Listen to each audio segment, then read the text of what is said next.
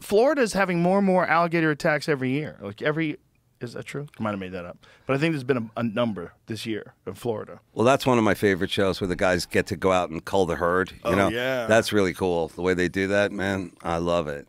And they're doing it now with the pythons because that's another invasive species. That show Swamp People, right? What is this? I love Alligator it. attacks do happen in Florida, but not at an alarming rate. It's one is an alarming rate. If one person gets killed by a werewolf, if one a year gets killed by a werewolf, that's fucking alarming.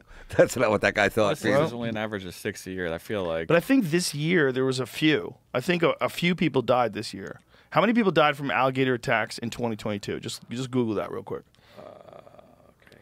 I'm going to guess. I think it's 6. I think 6 people have died from alligator attacks. No, that's nothing. What about drunk driving? What about OxyContin? What about... Yeah. That too. But fucking also alligator.